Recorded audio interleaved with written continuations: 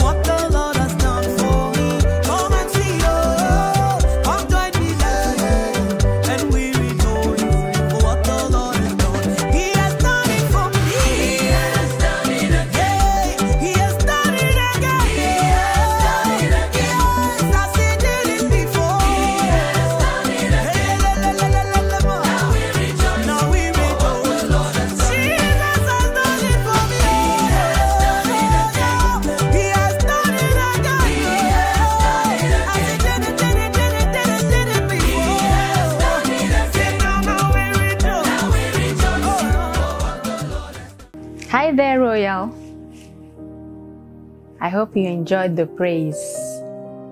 Now it's time for nuggets. Yes, it's a whole new month. Welcome to the month of December, and a whole new topic for our nuggets. The topic says, be the best you can. Yes, be the best you can. Now let's go. Number 1. Every child has something he or she can do. Yes. Now number 2. Know your gifts and use it to help others and yourself. Now, number 3, all gifts are not the same, but no gift is superior. Number 4, do not envy another's gift. Even if you are not encouraged, do the best you can with your gifts. Ecclesiastes chapter 9 verse 10 says, whatever your hand finds to do, do it with your might. And number 5, pray to God to help you do the best with your gifts. In all the ways you can, in all the places you can, at all times you can, to all the people you can, as long as ever you can. Now enjoy the rest of the service.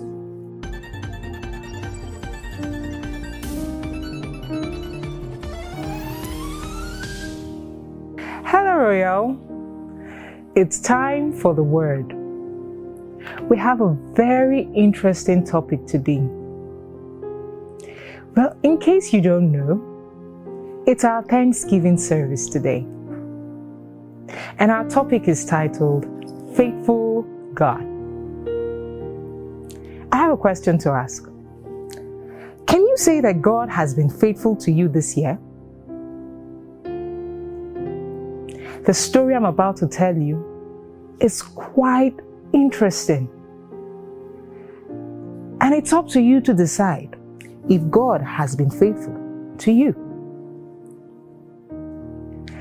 It's a story about a young lady and her family. Her name is Nicole.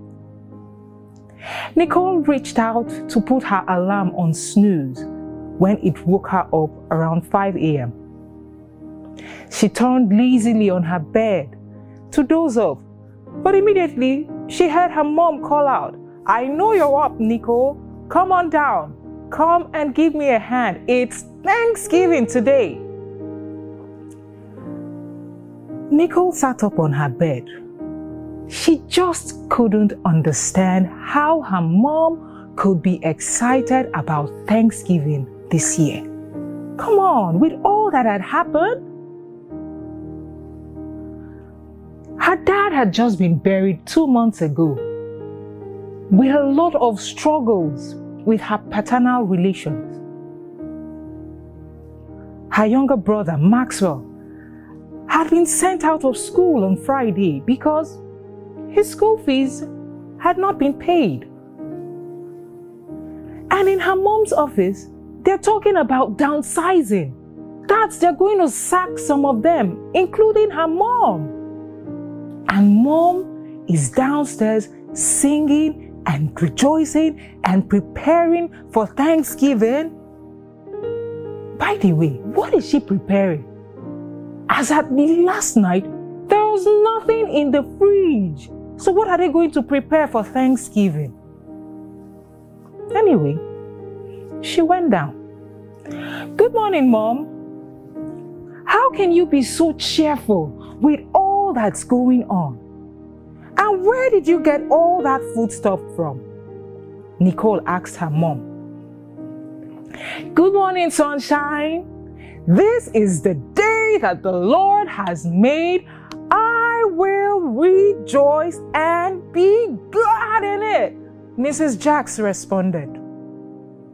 She held Nicole on the shoulders and looked her in the eyes, and she said, "I'm alive. I have 2 lovely, responsible children. And I still have a job and a roof over my head. So I am going to be thankful to God for this. As for the issues concerning my job at the office and if we get to keep this house, I will not worry about those because I know that God is going to sort them out." Are you like Nicole, wondering if you should give God praise or thanks this year? Yeah, everything may not have worked out the way you expected it to this year. But like Nicole's mom said, that you are alive is more than enough reason to thank God. And especially because when you thank God, God fights your battles for you. Let's look at one story in the Bible where a king decided to ask all his people to thank God when he heard that 3 nations, 3 nations were on their way to attack and destroy his nation. Our Bible reading is taken from 2 Chronicles chapter 20, verse 21 to 28. And it says, "After consulting the people, the king appointed singers to walk ahead of the army, singing to the Lord and praising him for his holy splendor. This is what they sang. Give thanks to the Lord, his faithful love endures forever." At the very moment they began to sing and give praise, the Lord caused the armies of Ammon, Moab, and Mount Seir to start fighting among themselves. The armies of Moab and Ammon turned against their allies from Mount Seir and killed every one of them. After they had destroyed the army of Seir, they began attacking each other. So when the army of Judah arrived at the lookout point in the wilderness, all they saw were dead bodies lying on the ground as far as they could see. Not a single one of the enemy had escaped. King Jehoshaphat and his men went out to gather the plunder. They found vast amounts of equipment, clothing, and other valuables, more than they could carry. There was so much plunder that it took them 3 days just to collect it all. On the 4th day, they gathered in the Valley of Blessing, which got its name that day because the people praised and thanked the Lord there. It is still called the Valley of Blessing today. Then all the men returned to Jerusalem, with Jehoshaphat leading them, overjoyed that the Lord had given them victory over their enemies. They marched into Jerusalem to the music of harps, lyres, and trumpets, and they proceeded to the temple of the Lord. Wow! Did you see how King Jehoshaphat gave thanks to God even before he was delivered from the attack of his enemies? God fought the battle while Jehoshaphat and the people gave him praises in thanksgiving. Why should we give thanks? We give thanks because God deserves it for all the good things he does for us, some of which we can never know. We give thanks to show gratitude for what he has done for us. You can check it out in Psalm 103, verse 1 to 6. Another reason to give thanks to God is that it keeps our hearts from pride and arrogance. It helps us focus on God, the giver of all good gifts. You can also read that up in James chapter 1, verse 17. Yet another reason to give God thanks? Yes, it reminds us of the things that we have. Just like Nicole's mom remembered that she was still alive and she had lovely children. Yes, giving thanks reminds us of the things we have and helps us to remove our thoughts, not to think so much about the things we don't have. And one last reason why we can give thanks, we should give thanks to God.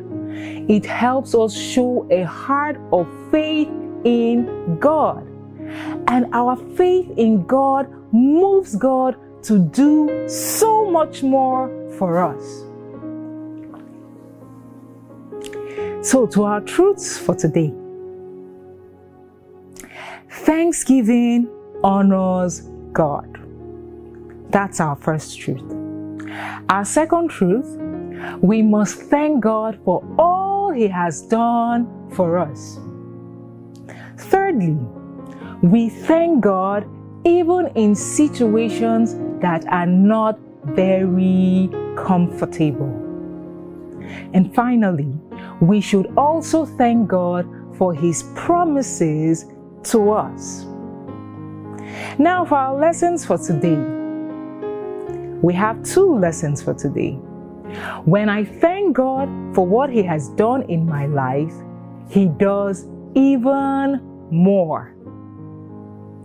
And thanking God in an unfavorable situation brings deliverance from that situation. Our memory verse for today is from Psalm 106 verse 1. And it says, "Praise the Lord. Oh, give thanks to the Lord, for He is good, for His mercy endures forever." For our home play for this week, I have one thing I want you to do, and that is make a list. 3 things that you are thankful to God for. I hope you enjoyed the service.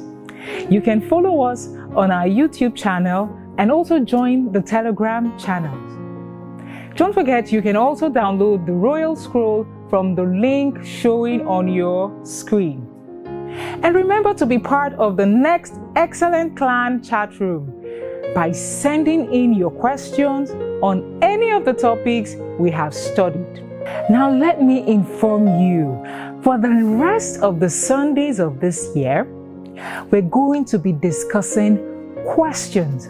All of the questions that you have sent in concerning all the topics we have taught and any other topic that bothers you. Have you sent your questions? If you haven't, please send them. We have 3 Sundays to discuss all of these questions. I look forward to those sessions. Now remember, you are royalty.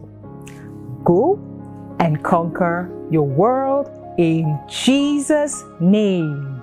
Amen.